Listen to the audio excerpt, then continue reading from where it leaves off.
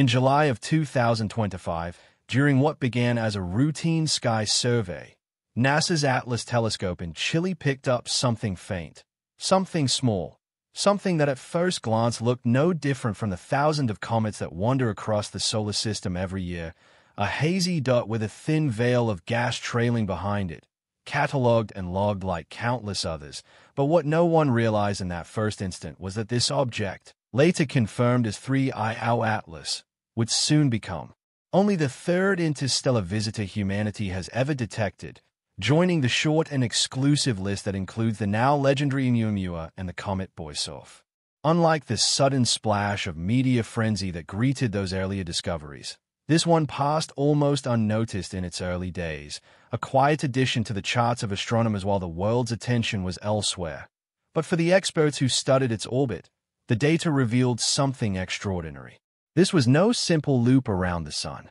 Its path was hyperbolic, stretched like a bowstring drawn to breaking point,